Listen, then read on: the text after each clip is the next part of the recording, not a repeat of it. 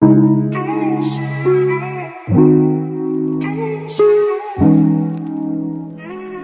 guys, so going into this look, I'm going to start my eyebrows first. I'm using color 4.5 from AJ Crimson. And I'm just going to go in and fill the bottom of my brows. I'm feeling kind of weird right now because I didn't even fill my brow in, but that's okay. I'll just do it afterward. Sometimes going in and creating the arch gives you a really quick, easy guideline. Okay, so after doing both arches, I'm now gonna go in and just blend down.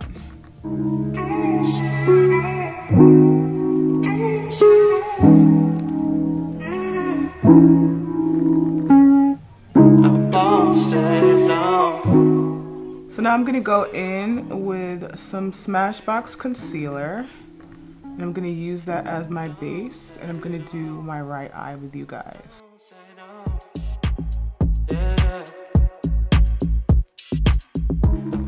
So the first color I'm gonna go in with is Nude, and I'm gonna use that to be the first transition color. I'm just gonna apply that quickly into my crease. It's kind of a soft pinky tone, soft cool nude. I'm just gonna use that all in through my crease.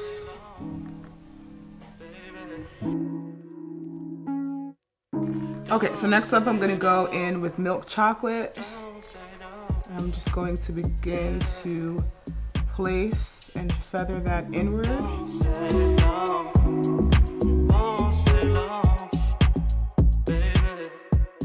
Okay, now I'm gonna go in with Rich Caviar.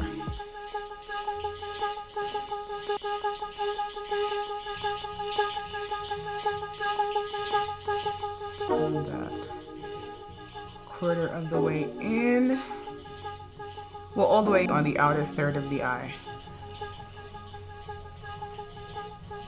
Clip my brush off. Now I'm just going along the edges and softening any harsh lines of demarcation or anything like that. I want to keep this eye look very, very soft and pretty.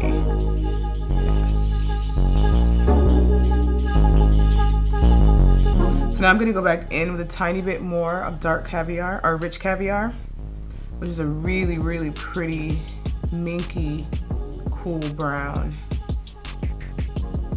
And I'm keeping the intensity on the outer third, but I am blending it in a little bit.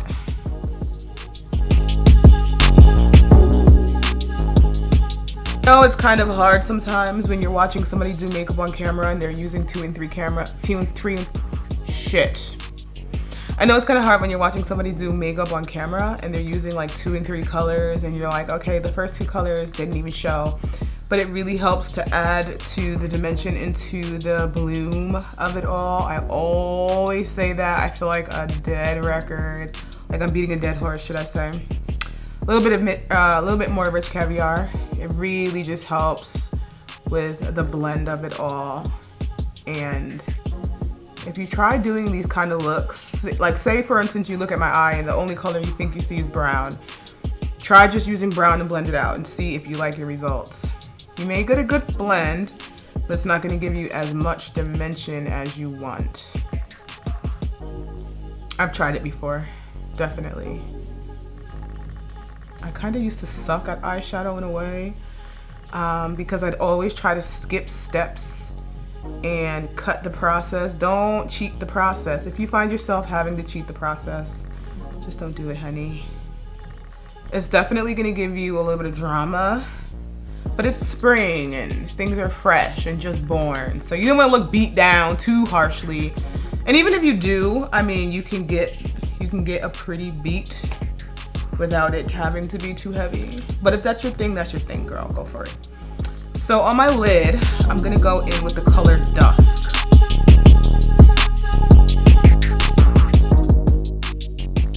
Wiping it off, just going in and fading it. I'm blending it high to kind of give my eyelid a bigger appearance, but I'm not gonna cut my crease. I'm just blending it high so you guys can get the illusion of a larger crease. I'm gonna wet my brush. I'm adding a tiny bit more dusk.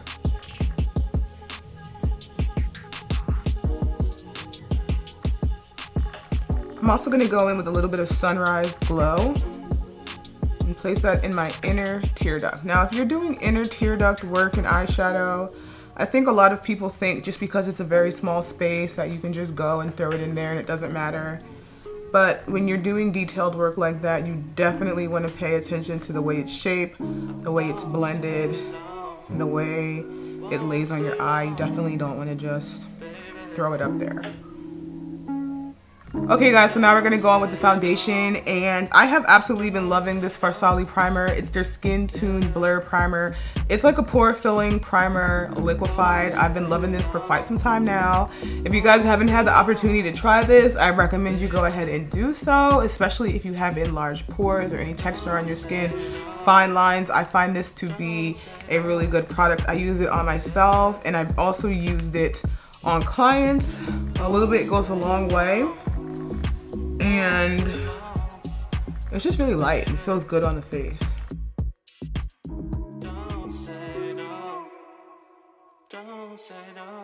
Okay, you guys, I don't want you to be alarmed. This is not Lancome. Do not adjust your computer screens or your phone screens. This is Estee Lauder Double Wear, and quite a few of you have been telling me about this for quite some time. I finally took the leap. Well, I don't even want to say I took the leap. My homie Jazzy sent me this, and it's absolutely amazing. I have to do a foundation update video because there are quite a few foundations out there that I've been trying. You guys know that I'm a Lancome lover. Like, Lancome is bae. Like, if you don't like Lancome, like, low-key, I don't know how much we're gonna get along. But this is absolutely, positively one of the best foundations that I've tried in a long time. I may like it even better than Lancome. And the color I am is 7W1 Spice, and it's a nice, deep, warm color. Wait until you see how great this looks on my skin, honey. I'm using an NYX brush, stippling brush, dual fiber. I'll have links in the bottom bar to all these products if you want to try it. While you're here, definitely make sure to subscribe and hit that notification bell. Give this video a thumbs up if you've learned anything, honey. Look at that. Oh my God. And a little bit goes a long way, as you can see. Covers up hyperpigmentation really easily. A lot of times to blend my foundation, I go in circular motions, I go in zigzags, and then afterwards I'll go over and I'll stipple. This foundation may come across a little bit darker than my face, and it is for the most part. It matches my body a little bit better than my face, but because it's summer and because I'm showing so much skin, I usually start to match my foundation to my body rather than my face. Because if I did my face color foundation and then I had all my body out, it just wouldn't look right. Trust me, in the summertime, match your foundation to your body, especially if you wear off the shoulder clothes or if you're showing your skin, your arms, anything like that. In the winter, I would go with my face. But what I am gonna do, as I always do and I always recommend you guys, I'm gonna go throughout the center of my face with more of a face tone foundation. And the foundation I've been using for that is by AJ Crimson. It's from his artist kit, and his color, in the color 4.5. It is flawless for that. Gonna go in with the AJ Crimson 4.5, and I'm gonna paint this through the center of my face. And I'm gonna keep it very close to the center, and then I'm gonna blend it out. And once I figure out if it's to the fullness that I like, I can add more, whatever the case may be.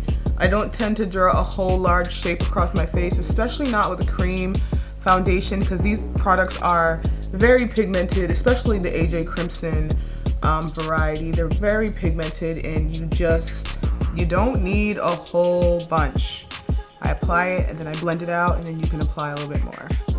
And I like to use a fluffy brush or a stippling brush because it gives you that pointillism effect. Pulls everything out, blends it out, gives it an HD coverage, an HD type of finish.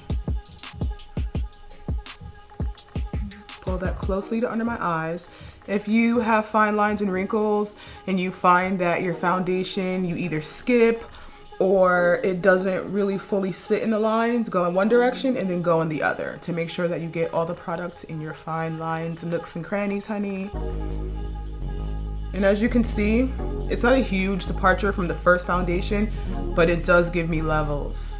It does give my face dimension, and it does also give my face more of a natural look because your face generally isn't one color. Generally. I have met some women whose faces are one color, and if your face is one color and you want to keep it one color, go for it. So this would be my base face of foundation without an actual highlight and contour, and I think it looks very natural. I think it looks very natural. Now, when I first put the foundation on, you guys were probably like, that's too dark for her. Like I said, it matches my body. I'm showing lots of skin. It's summer in LA. And if you're showing lots of body, match your foundation to your body. So now what I'm gonna do is I'm gonna go in with this foundation or this concealer from Smashbox. Generally, the concealers I use are from NARS, and I'll go Almond and then Caramel. Right now I'm doing AJ Crimson, so I'm going 4.5, and then I'm going Medium Cool Peach. I could do a step darker than this, to be honest with you. I could do a couple steps darker, but this one actually works out really, really well. I don't want to confuse you guys and start using a million products because I've done that in the past. But you can go in, that's actually like almost the same color. And you can add even a tiny bit more of a highlight, give your face a tiny bit more dimension. Like I said, I don't want to confuse you guys. You're like, wait, do I need that? No, you don't need it. Depending on how you like your beat to look, it's optional. Just coming in really closely. I'm not gonna pull it out too far because then that takes away from the effect of the levels. I'm blend it up. Making sure that this doesn't get out of the area that I want it to be, and pounce. If you have laugh lines around your mouth, blow your face up. I'm gonna wipe this brush off and further blend it out.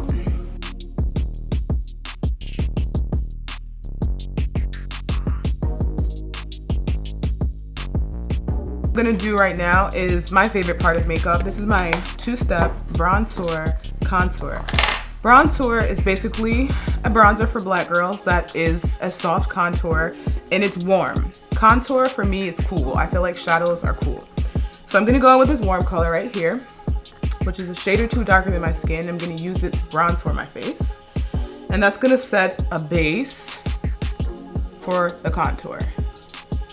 And I'm gonna do that first because if I just use a cool contour, it can make my skin look a little muddy because I'm warm. I'm like a honey. I'm warm with a little cool to it, but more warm than cool. So we're just gonna blend that out softly. And sometimes with a fatter brush, you can get a better effect. I want it to be diffused and natural. You can even bring it onto your cheeks a little bit. Because it's a warm, natural color, it's just gonna look like your face has just been sun-kissed. You've been sitting in the sun, your cheeks and everything are getting darker. I have very high cheekbones, so that's the area of my face that gets darker first. So now I'm gonna go in with contour, which is cool, and I'm gonna really cut. I'm gonna really cut the face. Okay, I'm gonna only use a little bit because this is very dark. It's also very pigmented. And that's just really, really gonna cut it. Okay? And I'm gonna feather it upward and keep my cheeks high and don't blend it down too low because it can give you a more masculine shape to your face. If you have your contour too low, this is AJ Crimson, yes. And as you can see, a very little goes a long way. Take it around here and just really cut my jaw and face.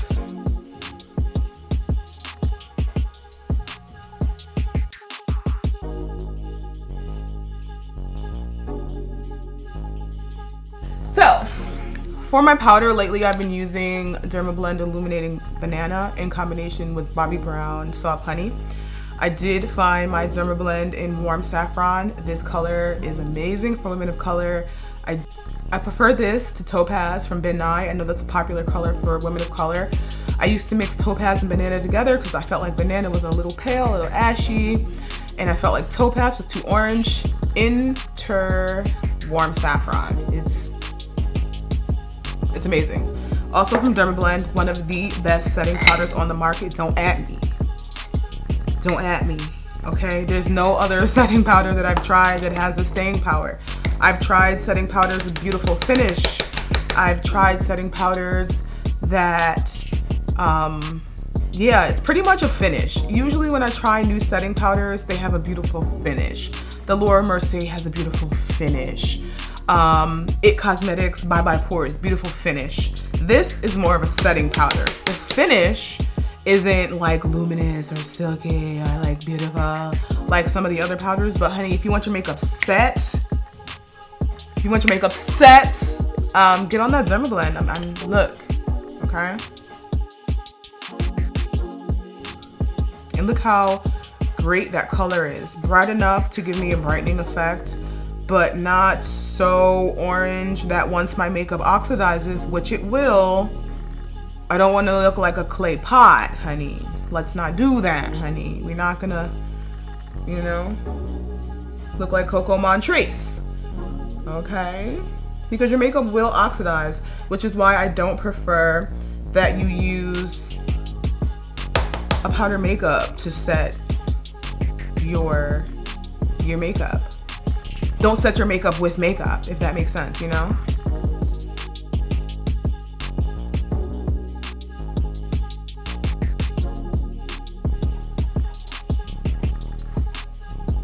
The only area of your face that I would say, okay, go ahead, you can set that with makeup, is like your contour.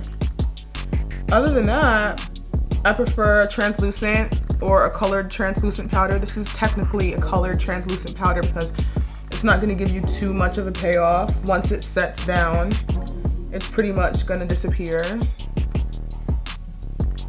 You can reverse highlight your contour to really cut your cheek right here a little bit. If you have a really heavy face, take it easy. I have a heavy face, so I'm not gonna like go ham.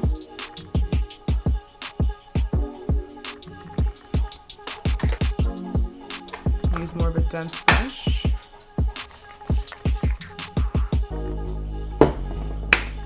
Okay, so now that the beat is pretty much done, we're gonna go in and I'm gonna first go in with a tiny bit of Bobbi Brown powder, tiny bit on a fluffy brush to complement my face. And then I'm gonna go in with a tiny bit of my NYX powder, which is a cool powder, to really pick up that contour.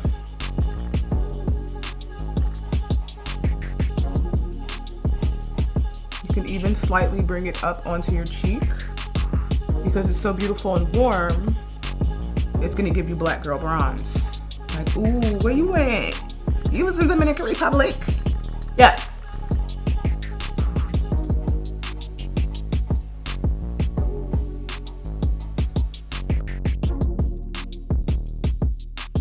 And then I'm gonna go in with a tiny bit of my NYX powder, which is cool, which I don't like to use on its own because it can muddy up a warm face. This is a very deep. Flick it, flick it, flick it. Just like that. That's it.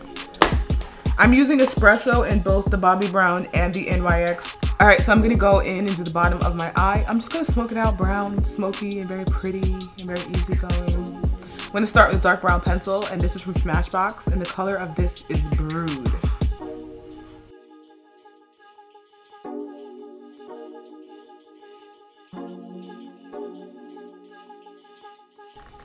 So now I'm gonna go into the palette, into that rich caviar color, which is a dark, cool brown. I'm gonna smoke it out.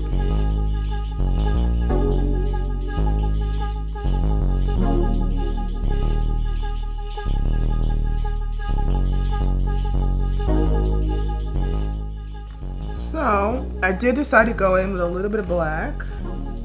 to really ground that eye look. Alright guys, so since I didn't really fill in my eyebrows in the beginning, I'm just gonna go in and draw a few strokes just to give the body a little bit more body. As you know, my eyebrows are microbladed, so I don't need too much. So I'm just going in and adding a little bit more strength. I love these NARS eyebrow pencils. I use dark cool brown. It's the closest to a black without being super black. And I've just been loving a dark brow for the past like year or so. So now I'm just going in and tight lining my top lash line because I'm gonna put on some lashes. I'm trying to steer clear of too much black because I feel like I use black and I use cat eyes to kind of just like, sometimes I just give up and I'm like, okay, black, cat eye, call it a day. So I'm just making myself not phone it in so much lately. I'm gonna go in with a fresh pair of carbon copies from 11 Lashes. You guys know I love 11 Lashes. Hey everybody, 11 Lashes, my favorite lashes right now. I'm actually getting my individual lashes done in a couple of days by Lashes by Kimmy.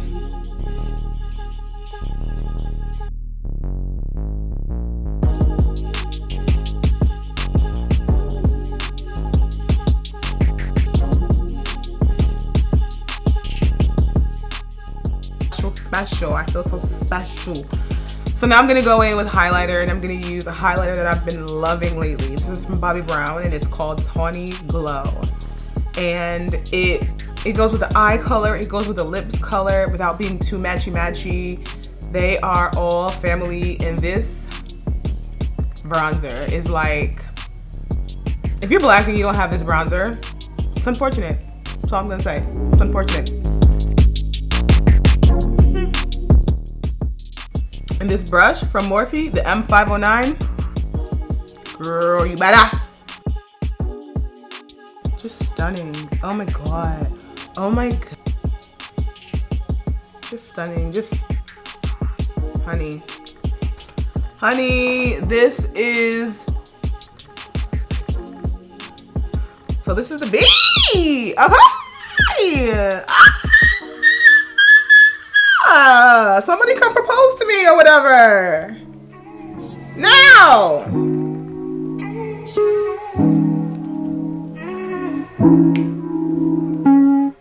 I won't stay long. I won't stay long. Oh, I can hear the Saints now. She all there. Hairdo, a new style, a new hairdo, a new cut, a new color. Make sure to get your back too, honey.